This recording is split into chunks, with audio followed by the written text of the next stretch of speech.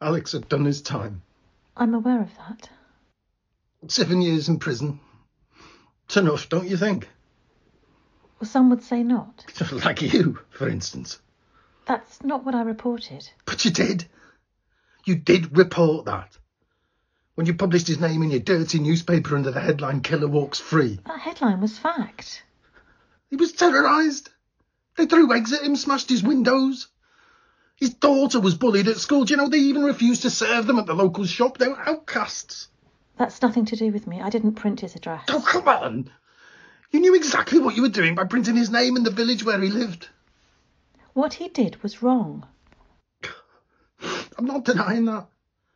Alex lived with it for every minute of every day. He was devastated about what he did. He sought help and had counselling. He stopped drinking completely. He would never drive again. He was working so hard to put his life back together.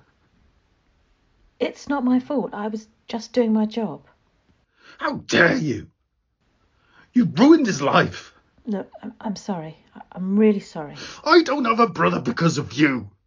His daughter no longer has a father because of you. I just wanted a good story. Something that resonated with people. A headline that meant something. Well, we've lost everything. And Alex is dead. How's that for your headline, eh?